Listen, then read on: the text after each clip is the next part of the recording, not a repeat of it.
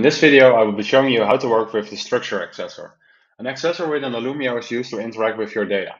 Let's take a look at a transformer tester. Within a transformer tester, we have an object that contains a prices key. The prices key is an array of objects. Each object contains a type field, which indicates what type of price it is, and a value field, which indicates the value of that type of price. So maybe what we want to do is change the data type from the value from a string, which is currently a string, to a float value. So in order to do this, we want to use a value mapper, which I've already configured at the left side. But now we need to define the correct accessor. So let's say we want to target the value fields. What we can do is, okay, we can say we have a structure accessor. Then to the structure accessor, we have to say, okay, we want to match the key called type.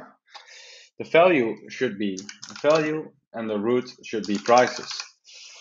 So what Alumio will now do, Alumio will now understand what the key is of the field, which is in the type field with including FAT, and the value of the field, which is 10.95. So it will now only apply the float mapping to the value field. So now when I hit run test, we can see that each value has changed in a float. So this way you can work with more complex data structures without any limitations. So best of luck applying the structure accessor within your integration.